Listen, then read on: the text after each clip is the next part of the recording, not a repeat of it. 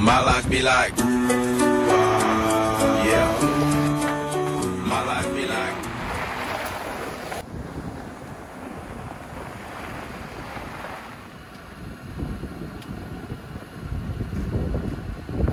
What is up, guys? It's another beautiful day. Today is February 27th, and today I'm gonna show you what it is to live. All right, what is up, guys? Today is February 27th, and today is a day in the life of a car salesperson. So today, pretty much I'm gonna show you what I do as a car salesperson. And what I love is that I drive really clean but opulent, exclusive cars. As you can see, like, look at this. This is just beautiful. Rubicon, off-road tires, rock rails. Like, just look at the interior of this vehicle. Like, oh my. You got your heated steering wheel, which is great for the winter. Heated seats, so you got your ass warmer, and you got your Apple CarPlay, so you got your iPhone interface, which is really, really cool. Like, your iPhone, once you connect it, your iPhone interface literally pops up on the screen. Sometimes I don't like the Apple Car feature because, like, unfortunately, Domino's and Papa John's be texting me. I'm with my girlfriend and my wife texts me. You know, it's a big hassle, you know, and it literally reads you aloud the messages, so that's why I don't like it. But I mean, overall, it's a really nice feature. You got your maps integrated, Waze, you got your Spotify, Apple Music messages, all that good stuff. As you can see, also, this is our Home Depot lot, so this is where we keep our other cars, because, you know, the dealership is so big, only so big, that we can only have so much cars there. So this is our other lot. We have more Jeeps, so we have like Compasses over there, we got Cherokees here, you got the Wranglers here, we got a bunch, you got soft, hard tops, a lot of variety of choices, and then we have some Renegades and Chargers over there. So in the car salesperson's life, it's really, what I don't like about it is that there's so many hours to it. And I mean, that's one of the, you know, every job, everything you do, there's always gonna have its pros and cons. And the cons in this job is that there's so many hours you work. You primarily work like 60 to 70 hours a week, depending on if you sell a lot of vehicles. You know, sometimes you have to you have to be there on the customer's time. You know, let's say you leave at like 8, but the customer arrives at 8, then you got to stay another extra 2 hours, you know, depending on the customer, if you're planning to purchase a vehicle. And yeah, but I mean, the good thing is that Monday, so this is the schedule of a car salesperson, a car sales consultant. So you work Monday, well, my schedule, this is pretty much relatable to any other dealership. So Monday I work from like 9 to 6.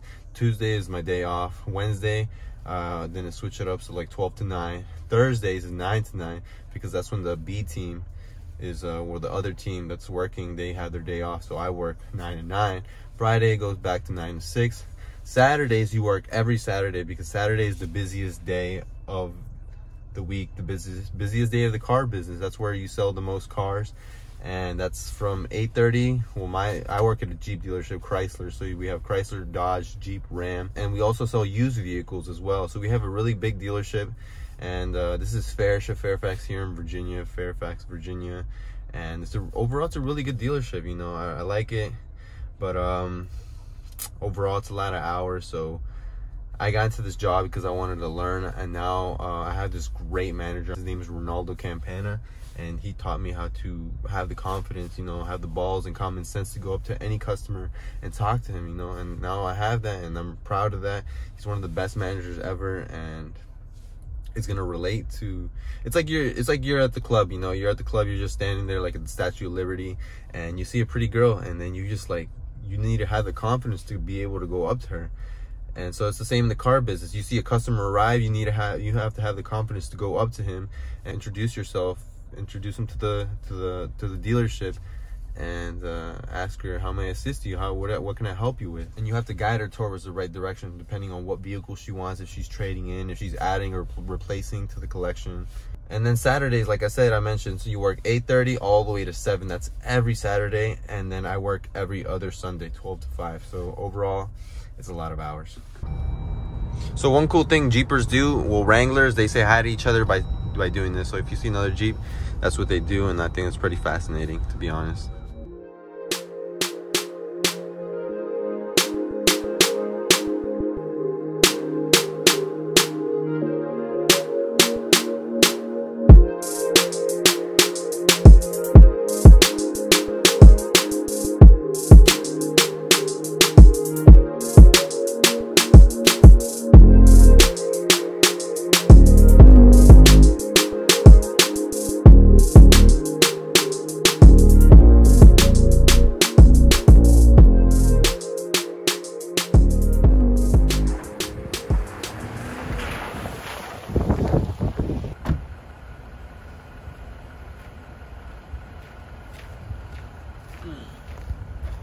guys. So as you guys can see, I'm not wearing, I'm not really prepared. It's really cold out here. It's probably like 20 degrees out here. No, like 30 degrees. It's not cold, it's just really windy today. And overall, the day in the life of a salesperson is, you know, it's really exciting.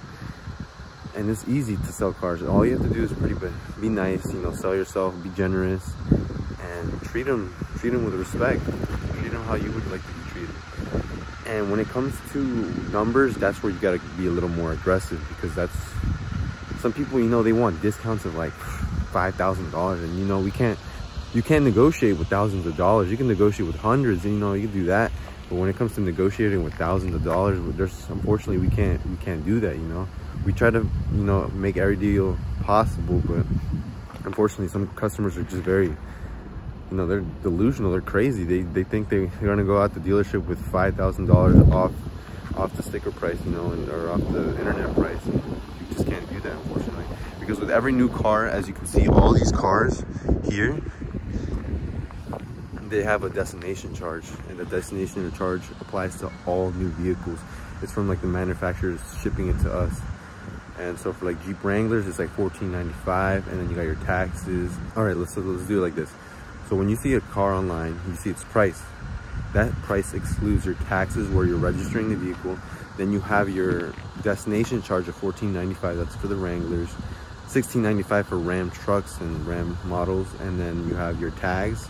And then you have your processing fee. Here at Farish is $7.99. And I think it's better because in Tyson's Corner, it's really close by. It's like $1,000. Or like $9.95, pretty much $1,000. So overall, now that I've been working here for a long time, Farish is a really generous and very cooperative dealership. You know, I've seen like the best deals here comparing to other dealers. And the thing is that when you add all those extra fees, you know, it goes almost $4,000. So when the customer comes in, they're like, "Oh my God, like it's like almost $4,000." Like, hold on, let me put this down. All right, guys.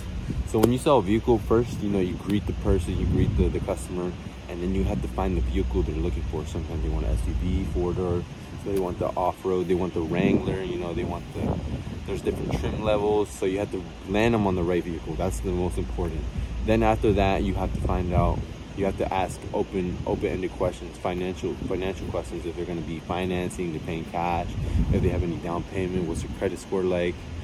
And that's one of the biggest things here in the dealership. You're going to have to give them a credit app, and with that credit app, pretty much what the credit app is for is to see if they qualify for a loan. If they have good credit, you know, that's why it's important to start credit at a young age. So everything here in the United States is credit. When you buy a house, when you buy a car, student loans, everything is credit here in the United States. And that's just how it is, because in other countries you can't, there's no credits, everything is cash up front, unfortunately. And I think that's why America is one of the best countries in the world. But like I was saying, you fill out the credit app, then you put all the information into the system. If they had the trade-in, then you put that in the system as well, so that can factor into the cost. And then after that, that's where you get numbers. You get numbers, you get the price of the vehicle, then you have your taxes, and you present the numbers. So then you're like, "Hey sir, so the price of the vehicles, our internet price is $36,000. Then you have your processing fee, $7.99. Sometimes when my managers say just skip that and just tell them the total, but I like being thorough and just telling them, you know, transparent. So I tell them each fee. So they're like this. So the price of the vehicle is $36,000. Then you have your processing fee of $7.99, taxes $3,000, blah blah blah. So then it goes up $4,000. The customer's like, I thought the price of the vehicle was like $4,000. But like, no, you have to understand that the internet price excludes all these fees, unfortunately. And this applies to any dealership anywhere in the country. You're gonna go, they're gonna tell you that's this price, and then you have to pay your taxes and your processing fee. So overall, our dealership is, you know, pretty nice compared to other prices, but that's where I had to learn the hardcore talking part, because some customers don't want to pay, you know, like $4,000 above the internet price because they have a certain budget. You know, not everyone's a millionaire, and and my whip look like a Mad Max, Mad Black, and my fit look like a flashback. And yeah, guys, it's really cold right now, and I'm here. My buddy Jason Ferrofino, what's up, bro? What's up, man? So what he does, he's a car porter. So what he does is he just delivers cars. If a car needs to be moved to the dealer, he moves it. And that's what I used to do before. And I think, you know, I come a long way now. I sell the cars. And it's pretty cool, you know, driving all these vehicles. And it's crazy, time flies. But yeah, I was a car porter. And my favorite part as a car porter was D-Access. D-Access is a dealer exchange. When a dealer wants to exchange vehicles, they swap it out, and I would have to go to, let's say, Baltimore and go pick up that vehicle because it, you know, it's very time consuming. And this job sometimes is very boring, so D-Access is the best thing. Alright guys, thank you guys so much for making it this far to the video. It means a lot. Like, comment, subscribe, all that good stuff so my channel can grow in the best way possible. And I didn't want to really like vlog inside the dealership because we have like this one manager who's you know, he doesn't like that kind of stuff. But overall in this video, as you can see, I'm sending emails. So we have this database called Vin Solutions. That's where we send our emails, we make phone calls, and we send text messages to get the customers to come into the dealership.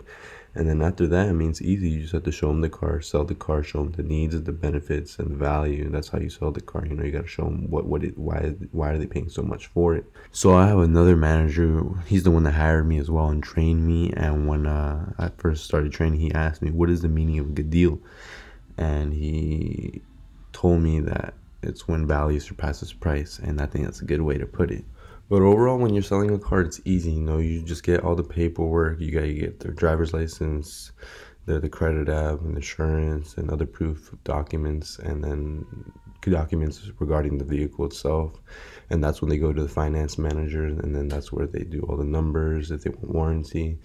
And at the same time, you just have to sell yourself and make a friend while you're at it, you know, because that's how you're going to get a deal. And overall, it's easy. And I've learned a lot. I'm thankful I got into the car industry. And overall, thank you guys so much for watching. It means a lot. Here, I'm making a phone call to a customer. I'll see you guys in the next video. Peace.